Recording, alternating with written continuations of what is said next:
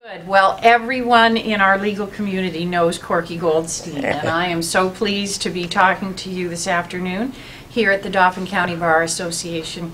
So first of all, Corky, I'd like to have you talk a little bit about your childhood in Harrisburg. Well, I was born in uptown Harrisburg. There were three boys. I had two brothers, a younger and an older, and my mom and dad. And my father was a realtor. His parents had come over from Poland, and their name wasn't Goldstein. The grandparents' name were Marinik. But when they came here, they lived with a Goldstein family, and maybe back then they just took that name. Interesting. And then that was my father's parents. They had 5 children. And so when I grew up, my grandparents lived there, my uncles. But my mother was from New York City, and my father was up there on a real estate development deal, and he met my mother. Someone fixed him up. And make a long story short, then she moved here. And at first she wasn't sure whether we had outdoor plumbing. In Harrisburg. Yeah, but that's how New York people think. And but she made a great life here, and I had a great childhood. I went to the city public schools and graduated from William Penn High School, the public school. And I loved it. I really loved that. And what a great place to grow up in Harrisburg. I mean, we didn't have what they have today, some of the things, but we had a great time. The expense of living, back then your dollars went a lot further than they do when you're in the big city. And from what I hear from others who grew up in the Harrisburg area, Corky, such a strong sense of community. Oh yeah, we all lived near each other, just about. We could walk, and honestly, it was a different world than today. I mean, there was no real division in terms of religion or in terms of race or that. I mean, it was just and the worst thing that happened in schools, for the most part, were maybe fights, physical fights. That's right. I mean, there were no guns, there were no the harsh kind of things like we have today. There were fights and they were broken up. Juvenile court back then was like once a month. Yes, and not all day long every day. You know what I mean? And it was unfortunate, those from some of the toughest backgrounds and generally were the ones getting themselves, unfortunately, in difficulty. But other people, they weren't. You didn't see them there.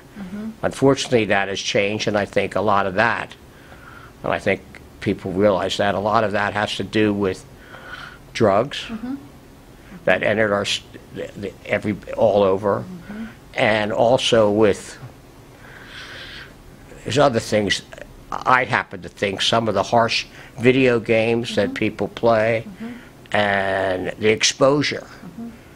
That's the downside of the internet, so to speak, has changed many of the kids today. When my kids were 16, my daughters, 2 daughters, they were not as far advanced in the world in any way as a 16-year-old girl or boy today. Some of it's good, and some of it's pretty dark side of the internet. But so I had a wonderful childhood here. I loved every minute of it, and I was very active in the school. Corky, where did you go to undergrad? I went to Penn State University, which my father never forgave me. And tell me why. My father was first in his class at University of Pennsylvania, and my father was and graduated there in 1918. Wow. And my father was a concert pianist, besides being a realtor, but eventually. But I had sent an application into at that time to Cornell, and I got in. But I wanted a Big Ten school, and I knew so many people at Penn State. So when I went to Cornell, I didn't really know anybody. Maybe I was very immature, of course. When I went to Penn State, I knew the other people, and I felt at home. And my father was always mad at me for not going to Cornell. He thought that would have been a better spot for me. Broadening your horizons. Yeah, he said, yeah, to get out of the area and that. But I went to Penn State University, and as you would well aware, when I got up there, there was like 6,000 in my freshman class. And my roommate was Herbert Nurek. Oh, I didn't know you were roommates. Yeah, with our Herbert. first year, because Herbert and I grew up together. And of course, Herb's father, Gilbert Nurek, one of the most brilliant men in this community, and Central Pennsylvania, and brilliant lawyer in Pennsylvania. Gilbert Nurek and two other men started McNeese, Wallace, and Nurek, which became a huge firm. Their first client was a pretty good client to get, which was all of Hershey. Hershey Company. Hershey Company, Hershey Food, the Trust. Because back then, Hershey didn't have, which is somewhat unbelievable, all these different things. Hershey didn't have any in-house counsel. Their counsel was McNeese, Wallace, and Nurek. And having that as a base to start a law firm, where you can go from there. Nice building blocks. Yeah, and Gilbert Nurek, to me, was like an Abe Lincoln, very tall.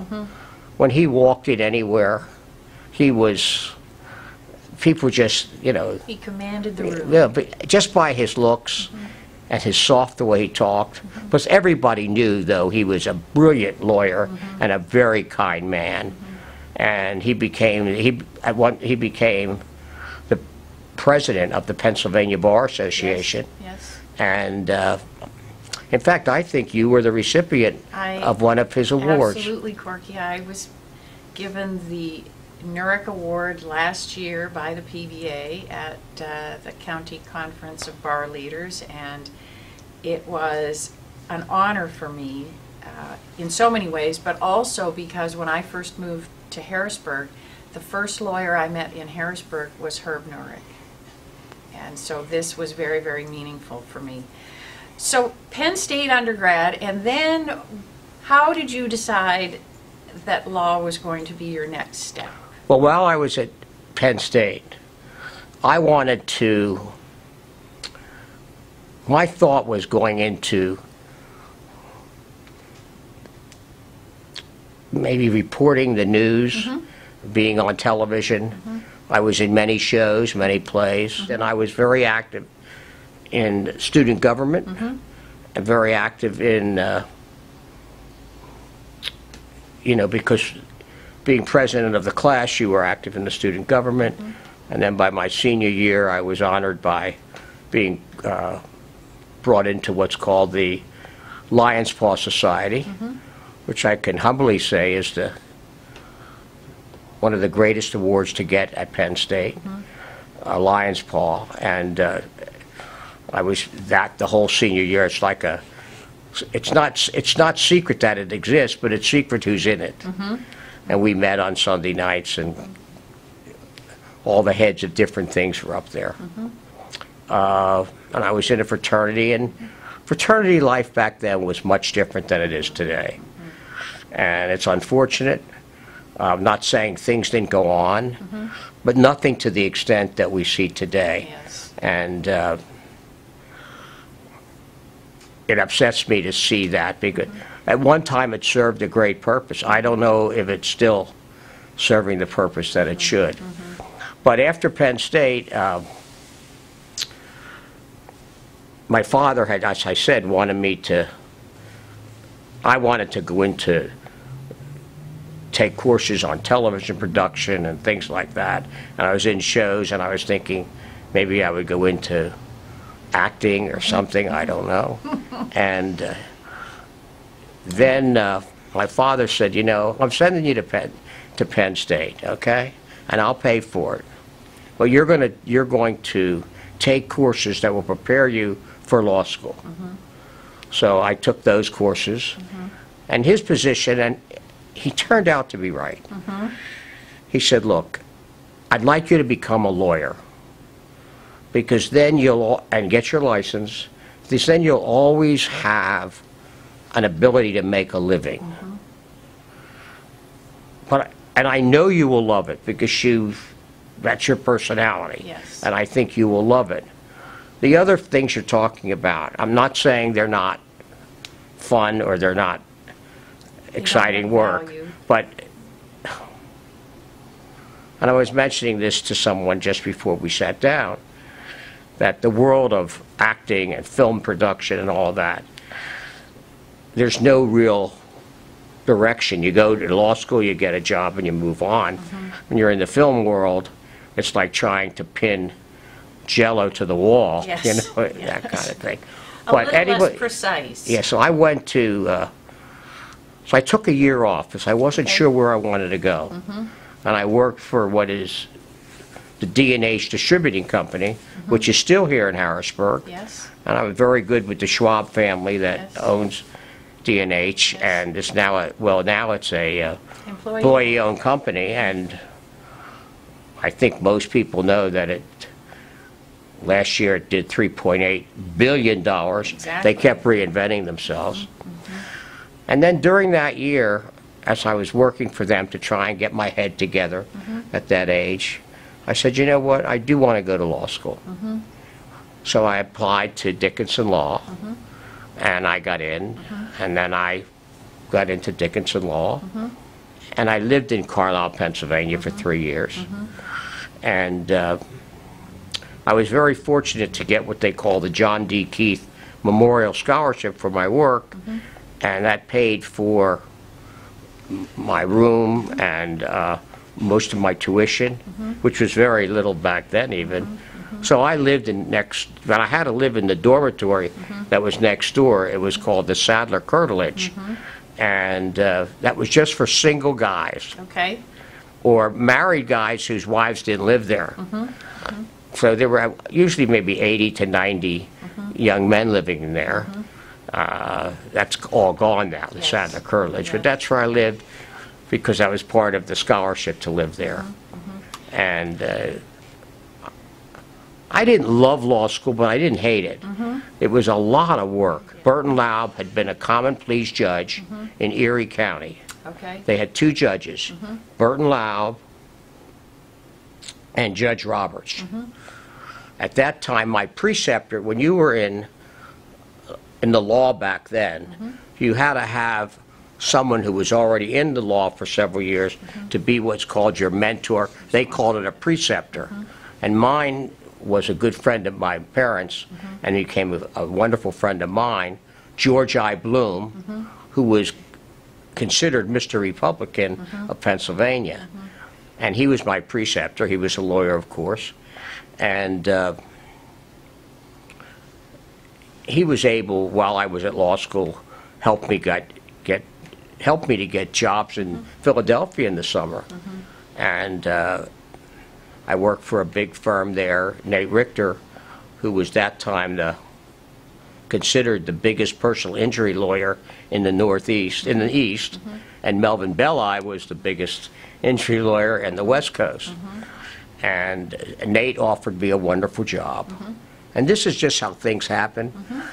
The students, one of our project is we were in charge of the mock trials. Yes. And then we would use Dickinson College students to be on the jury. And if people know about mock trials, that's where you're given the facts.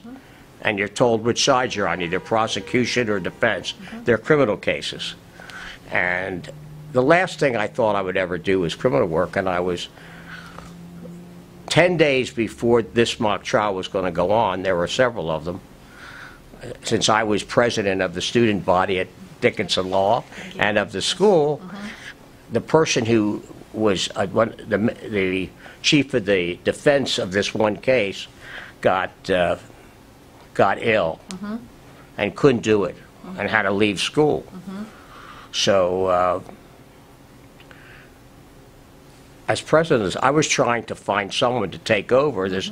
They had been studying this thing for a long time. Yes. No one would do it, but were 6, 7 other lawyers, 7 other lawyers from our class, and so I just said, look, I'll study this, I'll do it. So I became a defense lawyer in that. Your first foray into criminal defense. Yeah, and we lost the case. We didn't have good facts. Usually. But we did a good job. Yeah. And it just so happened, Arlen Specter, his first elected position was district attorney of Philadelphia. And he was testifying before the state senate on some legal bills. And I had heard that he was going to be in Harrisburg. So just by chance, I called him. I didn't talk with him directly, but the lady who handled all of his appointments, and I told her, we know he's going to be here. We would love if he would come over to the law school and maybe speak. And I see he's speaking at 9:30 in the morning. Unless he has other commitments, maybe he would speak to us over lunch, and I'll get everybody together. And she said, well, let me get back to you. And she said, came back, said, Mr. Specter just can't fit it in. But thank you very much.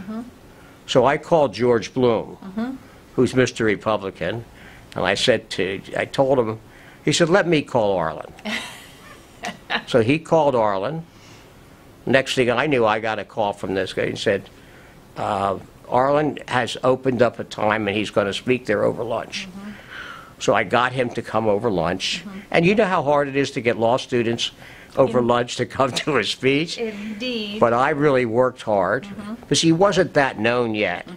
He was brilliant, of course, and different. And he spoke and got people, not just about criminal law, but about the law, and got every student was so glad they were there to listen to him speak. And then there was a horrible snowstorm. There were no cell phones back then. There were none of that. You couldn't move out of Carlisle, Pennsylvania. You couldn't move anywhere. So he was stuck in Carlisle. So Dean Laub, what? So Dean Laub said to Arlen, look, just stay here tonight. You'll stay with, they had a home about 2 blocks away. You'll stay with us. Laub had been a judge in Erie County, as I said. He was made the dean of the Dickinson School of Law. And Judge Roberts, who sat on that bench, he was made, Bill Scranton appointed him to fill an unexpired term on the Supreme Court. And he went on to win that. They were 2 great men. And Burton Laub got Dickinson Law School. But, so he stayed with the Laubs, and Burton Laub said to him, you know, we have a mock trial tonight, and we have faculty members who sit as judges.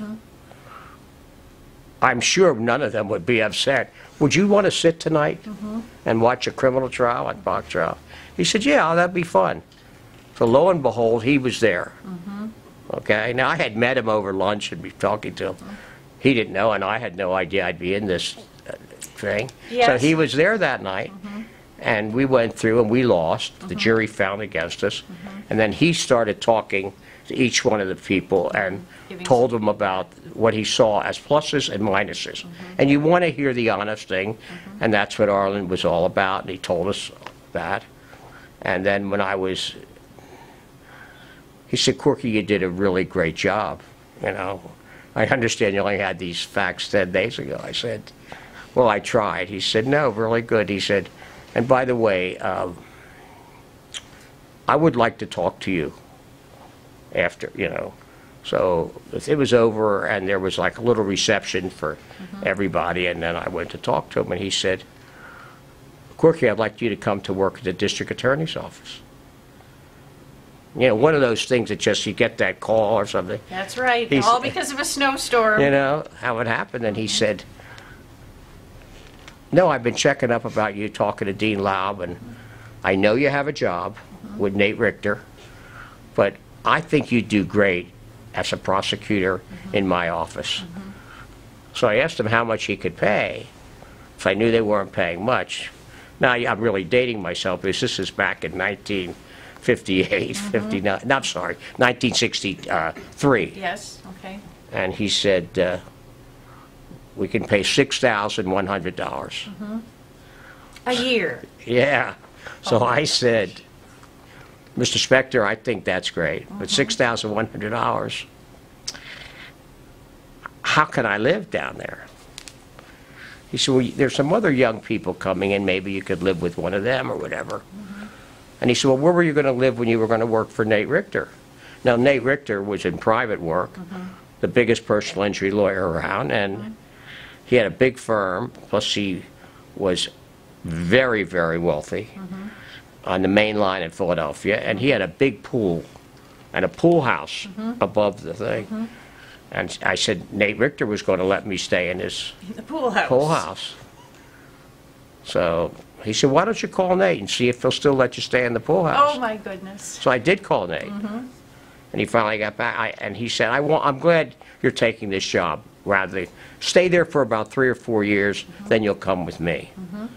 I said, my problem, Mr. Richter, is I don't know if I can do that about my living arrangements.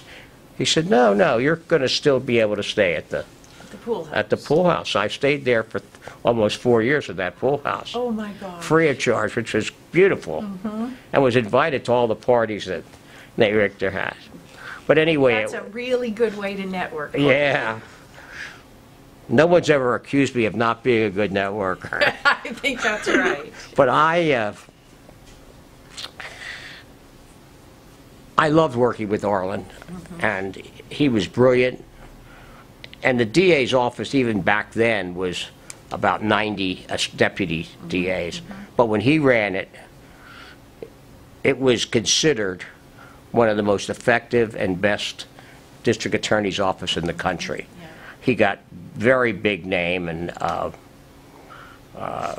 was during that time when, at some point after that, when John Kennedy was assassinated. And he was named the chief investigator of the Warren Commission. I did not know that. Yeah, and that's how he got into politics. And he did the Warren Commission. He was on television all the time nationally. And that's how his career began to move all the way up as it did. But so I loved it. And after about 2 or 3 years, I was thinking, maybe it's time now for me to move on with Nate Richter in personal injury. And wouldn't you know it, things happen in life.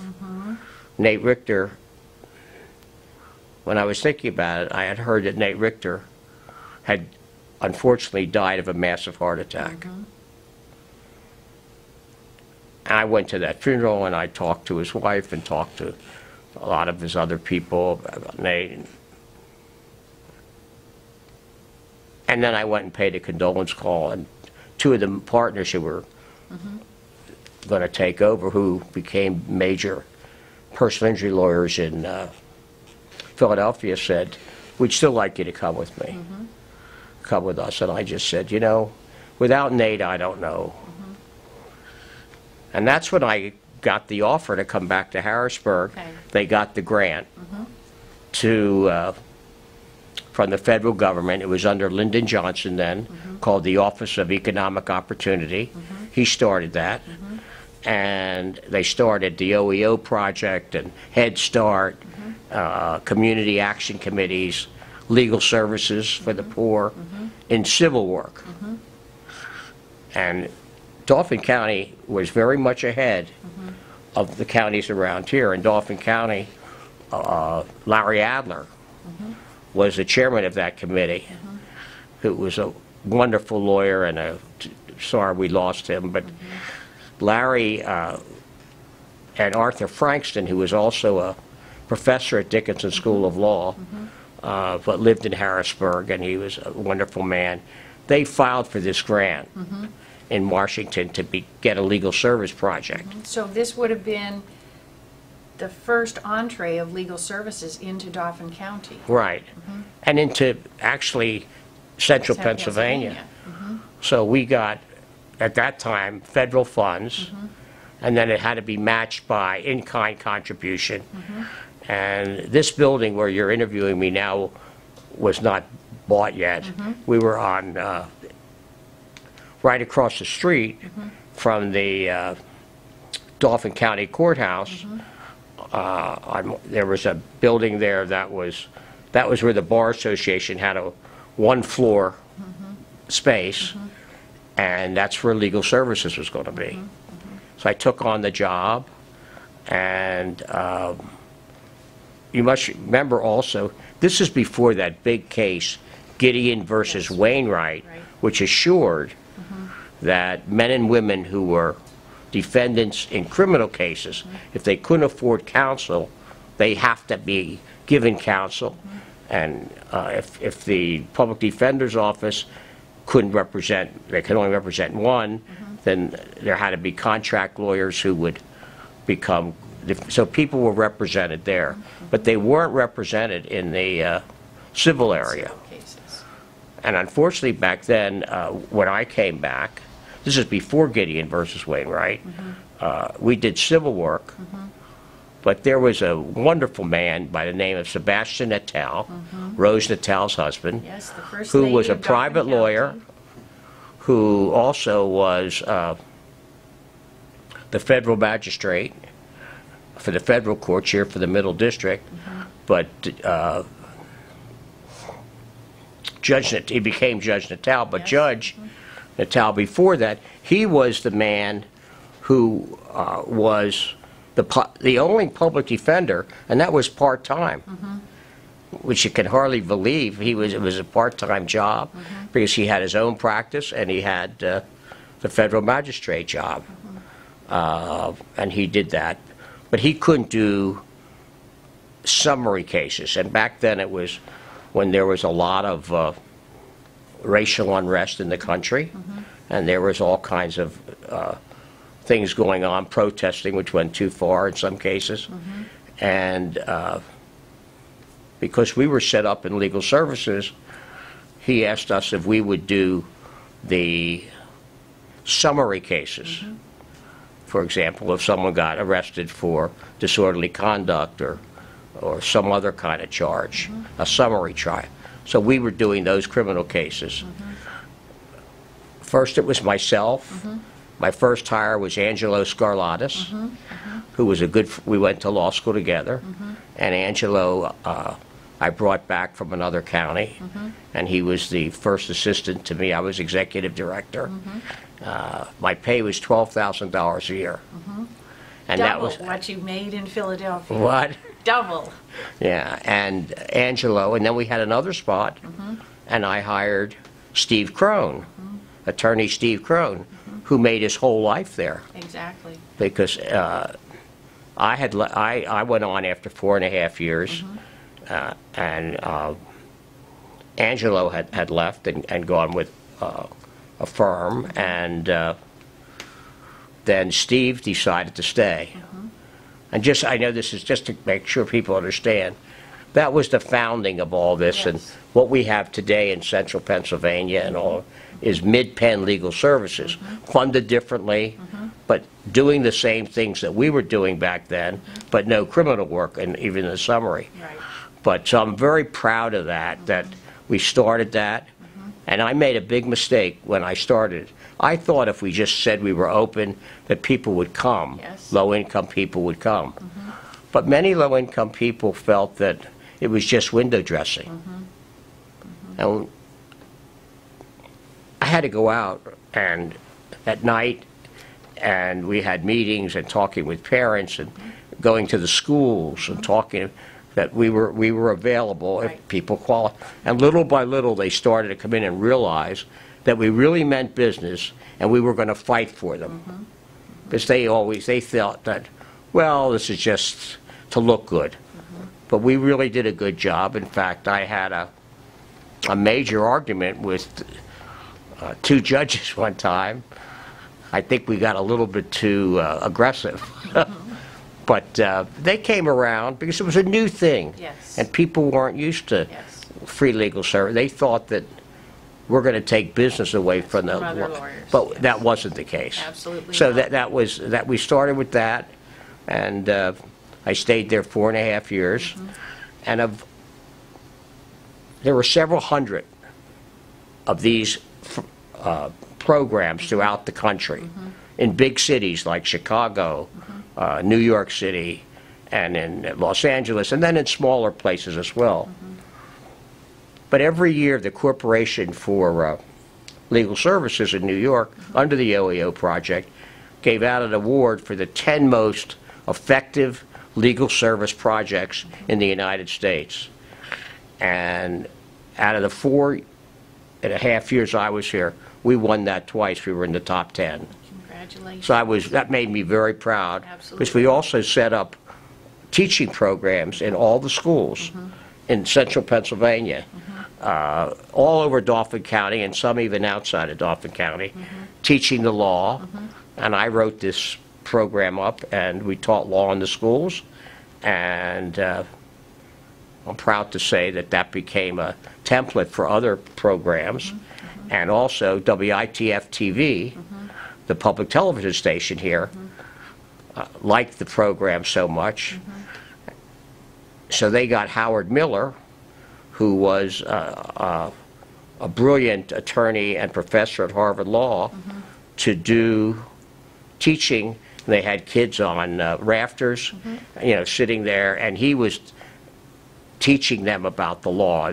And I wrote the programming for it. And So you're... I wanted Howard Miller's job, but he was so much better than me. But they had Howard Miller was great, and we did that. And actually, there's an insert in the Sunday papers that still exists. It's called Parade Magazine. There was a huge article in Parade Magazine about this teaching program. Really? And I was interviewed by them about that. I was real proud of that, because it's amazing how many people, young people, didn't understand the law. Right. Yes. And we went into the schools and we talked about with them. At their level. At their level, 12th grade, 10th grade. And then that's when, in Law Day, they started to have speaking programs after that. But we were in there doing these programs, and we were excited about that. And then after I left Legal Services, I thought it was time for new blood. And Milton Schaap had just been named governor of Pennsylvania. And the insurance commissioner of Pennsylvania was a man who had the Lohman Chair Professorship of Lawyer named Dennenberg, Dr. Dennenberg. And Dennenberg and I knew each other because we were on panels at University of Pennsylvania on, he had the Lohman Chair Professorship, but he taught insurance, but he was a consumer guy. And I was on we were representing people who we felt were not being treated fairly in insurance kind of claims. So he asked me to come up as Chief Deputy Insurance Commissioner of Pennsylvania. That's when I was 28. And I did that for a couple years. And that's when with Herb Dennenberg, we wrote the bill for no-fault automobile insurance in Pennsylvania. And I used to speak about that and debate that throughout Pennsylvania at different bar associations. And that was hard, because some of the people who were debating against me back then were some of your top personal injury lawyers in the entire state. But eventually it sold, and I think it was accepted. And then after I left there, I went into private practice and did family law and criminal law. And I went on I was elected to the Harrisburg School Board, to Harrisburg City Council. Well, you know this city well. And yeah, and then they made me city solicitor. Talk a little bit about the radio program. Many people know you that are not lawyers and are not part of the legal community because they know your voice. Right. And it's from the radio program. Right. Well, I had two. One was on WHP back then, and Paul Baker was the guy on there. A wonderful, wonderful man. He passed away too young. But Paul and I had a program. It was called Ask the Lawyer. And I'd come on live, and people would call in and ask legal questions, and I would answer them if I could. I made it a point that no people who called in, if that's where I would never take cases from the radio.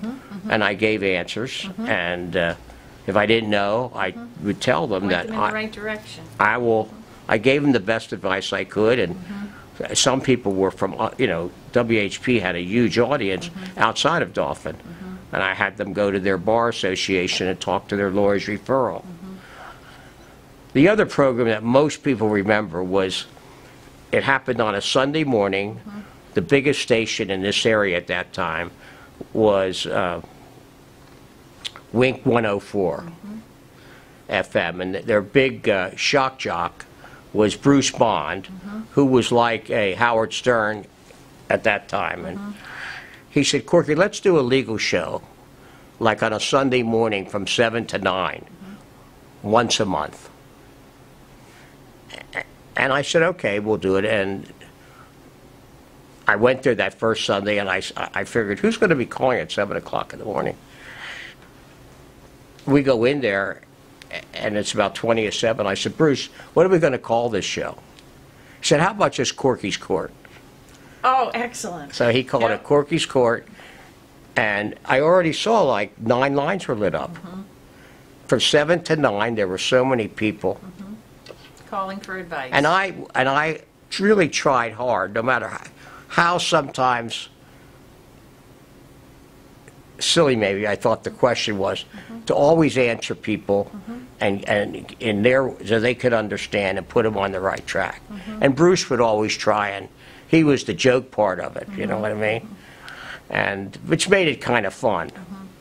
But one time, and I have to tell you this story real quick, a man calls up, and he's living way uptown at the end of Dauphin County. And he said, Corky, we didn't have screeners.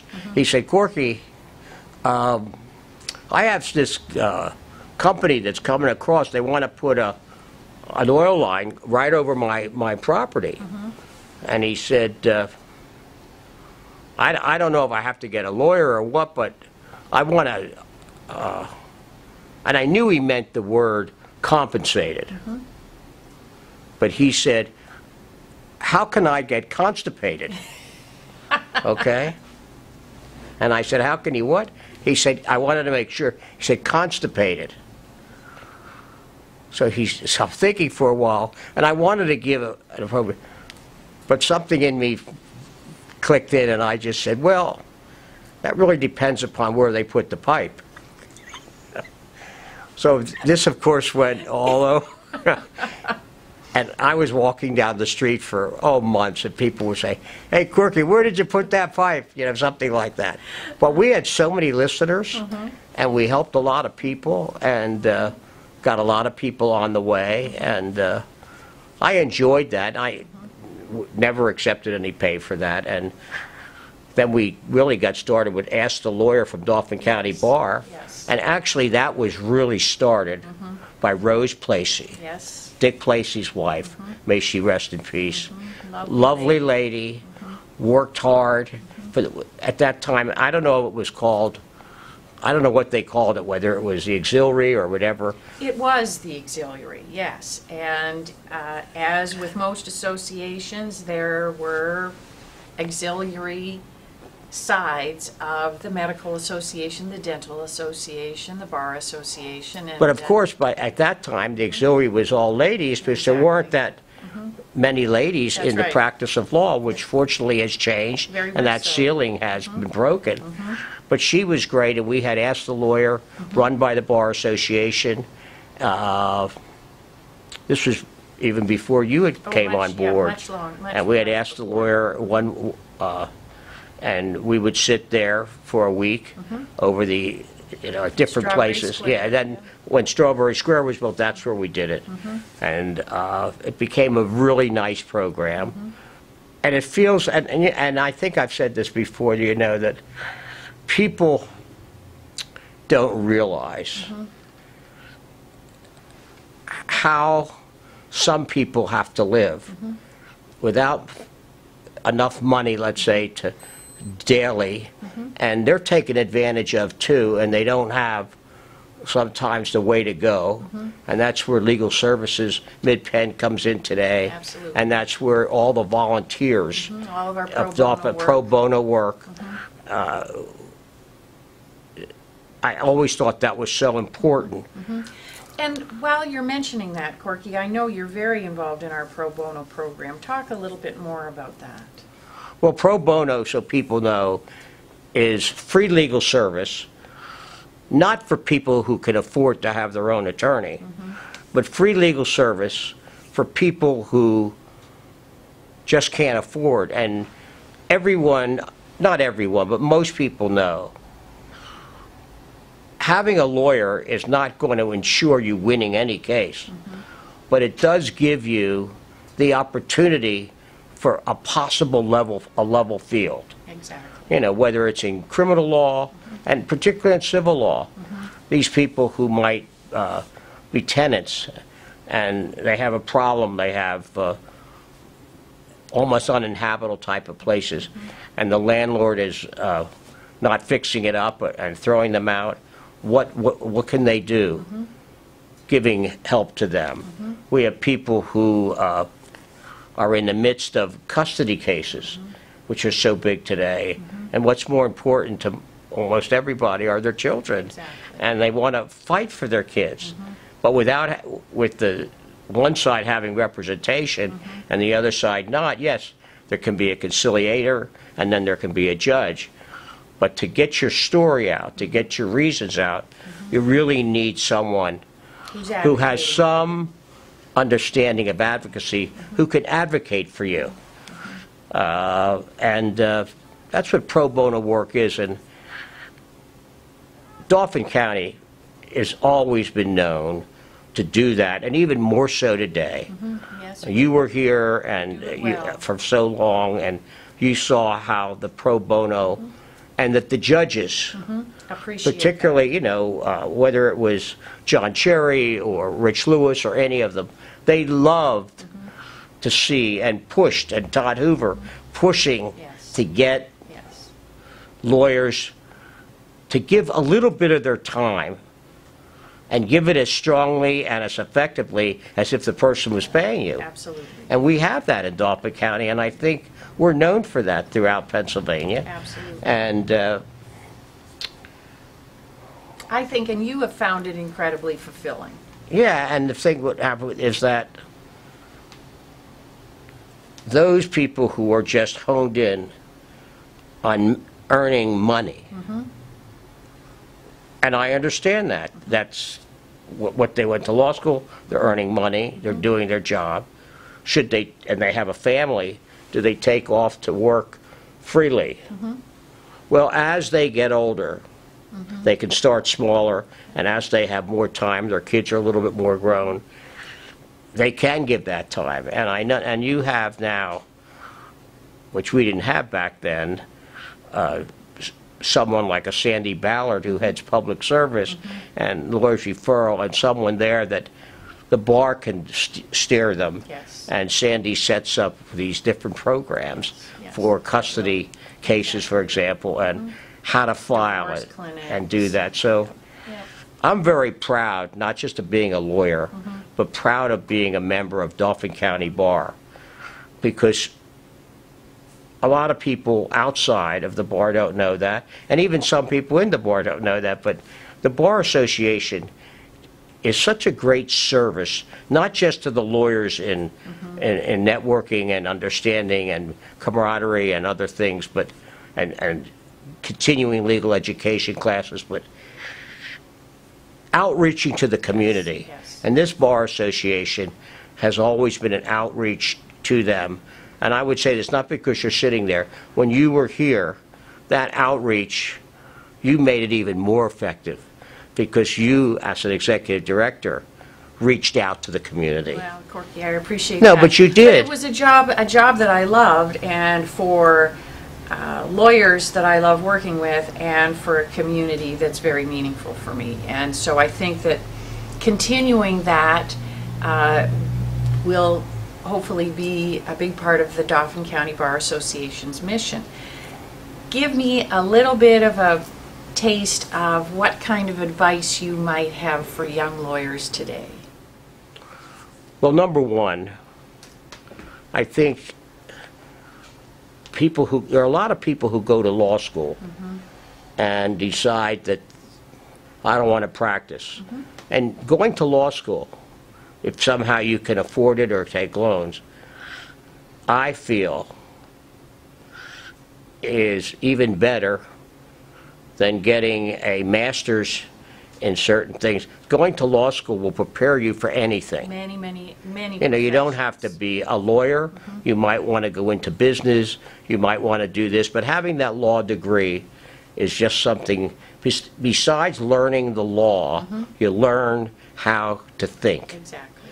And which is very important because, Problem solve. yeah, because I wasn't, you know, at Penn State, you learn subjects and things, but I really learned how to think and how to do and advocate that. And so my advice to young lawyers is don't be so insular that you just go to work, and come home. Get involved in the community, not just because it will help your practice, but it's so good to have lawyers involved in the school boards, Yes. in township, being a town, or even being a solicitor for a school where you would get paid, but there's volunteer work. And then there's such great, the Cancer Foundation and the diabetes, there's just so many of these disease Causes to boards choose where they from. could be involved in, and they get to know a lot of people. And it's good to know what's going on in the world Yes. other than just your tunnel vision. Plus, you're helping a lot of people. And don't forget, and I tell this to young people, is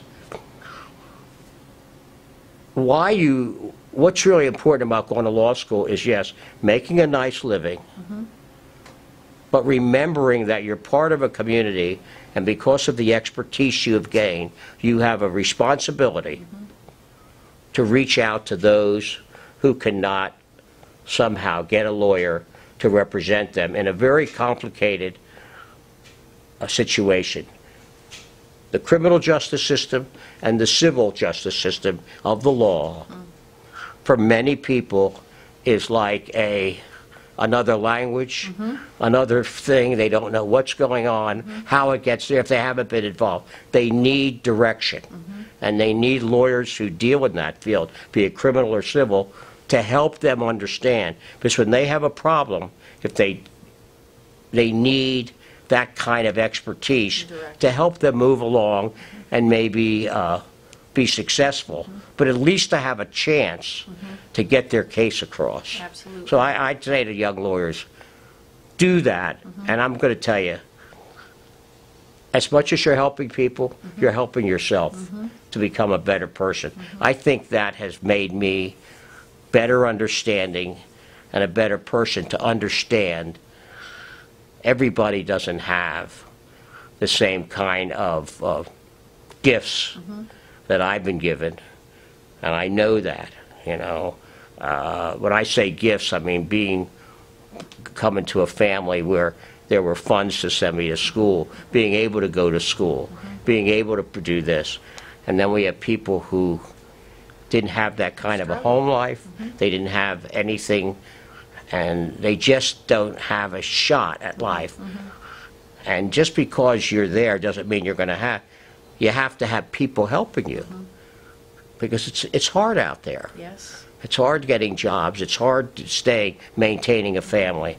And when you have legal issues, Makes it you even that need much help. more difficult. Corky, one thing that I've known you for, and I appreciate, and I appreciated this in my role as executive director, is your willingness to reach out to young new lawyers. And so the advice that you give them, that you just mentioned, is so helpful, but you are also walking the walk, and you are providing them with information, and that's so helpful for young lawyers, because we all need mentors when we're charting our path. And I will tell you one thing real quick, is that I was interviewing a young man for a job recently, and a young lawyer who happened to graduate from Harvard Law School, a wonderful law school. Looked wonderful on paper, everything he did. And I'm interviewing him, and while I'm talking with him, Judge Richard Lewis from the Dauphin County Bar, the president judge, they called in to say, Mr. Goldstein, Judge Lewis is on the phone. He has we had a case in 2 days. He just wants to talk to everybody on the phone about one issue. He said it'll only be a few minutes. So I said to this young man, will you excuse me? I said, you don't have to leave. You can sit there. I just have to take this call. So I was on the call. Okay, I'm in on that. That's fine. Boom. And then I went back, and I look, and he's sitting there. Remember, this is a very well-educated young man, very well-dressed, interviewing for a job. And I see that he's texting on his phone. Now, I hung up the phone, and I'm done, and he's still texting. So I just said, I'll wait for you. And then I thought by then he would just stop, but he kept texting. And then when he was done, I just said to him, what was all that about? Well, I had to text these guys that I'm supposed to meet for a beer and, you know, something to eat in a little while. And I just wanted them to know I'd be a little late. I said, let me tell you something. You're very bright. I looked at your grades. I looked at everything. If you want a job, okay, you don't come in here with your phone, or you turn your phone off. For the time that we're having the interview, demonstrate to me that you really want this job. I've interviewed a lot of people for this. And he said, well, does that mean I'm not going to get the job? I said, no, I don't know yet. I'm just saying to you, for future, when you interview, demonstrate to the people you're interviewing with that this is what you want to do, because I know this is what you want to do, and how hard you worked at Harvard, and this is the kind of work you want to do, and do that. So they have a feeling of confidence in you.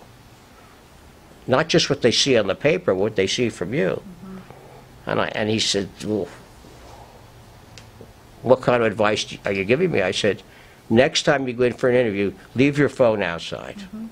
In your pocket, in your overcoat. So anyway, in the new world, we have young people today.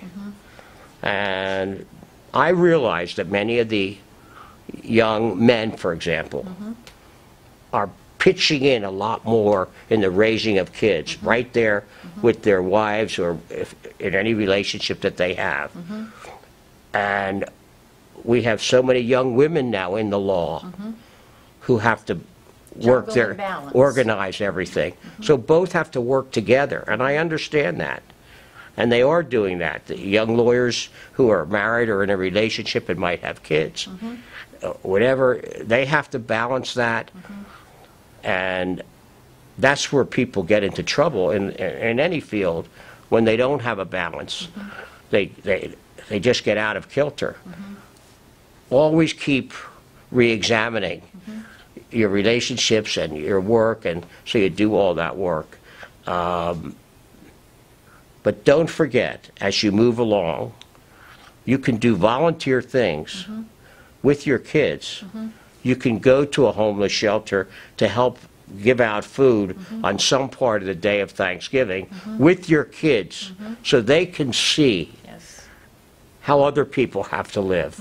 And they can begin to have and understand how important it is to give of himself. Learn from your, that's what I would tell them. Your kids don't have to stay home. You do it together as a family project. So the kids see what you're doing, and then they'll begin to feel that way. And learn from that. Yeah, and that's what I would say about, but don't go into the law because it looks sexy and it looks like that when you watch it on television. Yes, very different. Because it's a lot, don't get me wrong, some days are a little crazy. However, it's nothing like it is on television, where they can start a case and an hour later the case is over. Exactly. You know, but in the real life, there's times that are going to be tough. It's going to be And always hard. remember that you're an officer of the court and that you have to, you want to treat your clients as if they were very important, continue to communicate with them, and get to know the other men and women in the bar. Yes. And stay with it throughout your career. Last thing I would say is, I'm 78 now. And most of the people my age who are fortunate enough to live this long or whatever, many have already passed away or are very sick. And others have retired. They had the funds to do it, and they're doing it, and they're doing well. But there's many who retire who aren't doing well. Mentally, I mean, I'm not saying they're insane, but they've lost their... But so if you retire, have a plan of what you're going to do, and you could do a lot of pro bono work. Your mind is still good. Keep active. And you can come and get in touch with your bar association and say, How can I help? how I can do this. You know, my mind is good. I can still do some work, and you'll stay sharp, and you'll enjoy it. Absolutely. So it's a lifetime of that. And so someone will say to me, Corky, why don't you retire? And my wife knows me, and I think you know me, that I would not do well. Exactly. You know, I would not do well because that's just You've who been I am. Busy and a creator and a doer your whole life, Corky. Yeah, now mentally and physically, if I can't do it, then I can't do it. But as long as I can do it, mentally and physically, I want to continue being involved in life. But everybody, and I told this to actually one of the younger, outstanding criminal defense lawyers in town, Brian Freeman. Not Brian Freeman, Brian, well, I'm drawing a blank. Anyway, but I said to Brian, they saw me coming in the courtroom, and they said, Corky, when we see you, Brian Perry. we remind us that we have to get an exit strategy, because none of us are going to be here when we're in our 70s. And I said, you know, you can't make that decision now, to all of you. Life does different things, and you might change your mind. Certainly don't stay in it when you feel you don't want to do it anymore, or you're done with it, you're burnt out, or whatever. But take each day, and just remember, you'll always be a lawyer. Yes. And even when maybe you can't do the full-time work, you can still do some volunteer pro bono that others can't do, and you're needed. Absolutely. So that's what I've had. I will say this. If I had a minute to talk about my life, I've been really blessed with a wife and 2 kids, and having a good, my wife worked her entire marriage in what she loved. And did I have some bumps along the way? Yeah. And did I have some tough times? Yeah. But you just have to keep, I once said to my daughter in the closing, I said to, they were like 9 and 10 or whatever, both the girls, and I forget, and my one daughter, extremely smart, who's now a medical doctor, she said, Dad, I studied so hard for that test. She always got A's. She got a C. She said, it's just life. She says, it isn't fair. Life, you know, someone said that, she said, life isn't fair. I said, let me tell you something to both of you. Life isn't fair. I don't want to hear it anymore. It's never going to be fair. Is it fair for Lori, the girl that you're good friends with, who's in your class, who, God forbid, was just diagnosed with cancer. Is that fair? So I said, you've got to remember, it isn't. But that doesn't mean you don't keep going. Learn from your, the biggest learning tools are from your mistakes, if you're honest, not from your successes. And I've tried to drill that into them, and both my girls have done well. And listen to that message. So. You know, I hope so. You know, when they're home, maybe I did a little too much, because I think about when they get out, and you've got to prepare them for the world. Yes. And how to take care of things. If you do everything for them, they're not going to know what to do. They'll learn that sense of independence. But I want to thank you for everything you've done for this bar. Oh, Corky. Because I've seen the executive directors way, way back when I first started practicing. And I'm not saying they weren't nice or they weren't good. But you took it to a whole new level. Well, it was a job and I want to loved. thank you for that as part of a lawyer in this community. Made many, many good friends in this bar Well, association. they love you and feel close to you. But I'm happy for you because you're near you and your husband are near your grandchildren, your kids, and I know how much you love that, you know. Very much. So. I miss everyone here, absolutely, but well, you did see nice the to thing come I'm saying, back even and though forth, you so. have somewhat retired from full-time, you've made it a position that I'm going to stay active. Yes. And you're still doing things for Widener Law School and other things that you do.